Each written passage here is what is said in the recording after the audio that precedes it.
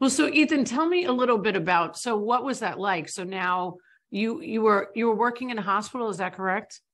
Yeah, you mentioned my mom's a physician, and Mm, growing up, she always told me, Ethan, find a job in medicine, and you'll always have a job. People will yeah. always be sick. She didn't have an appreciation for the fact that I have no skills in sciences.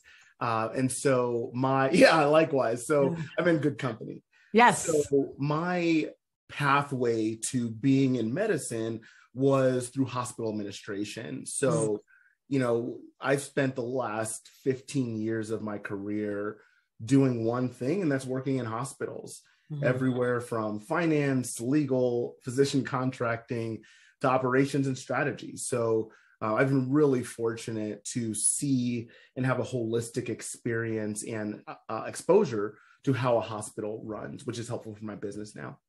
Oh,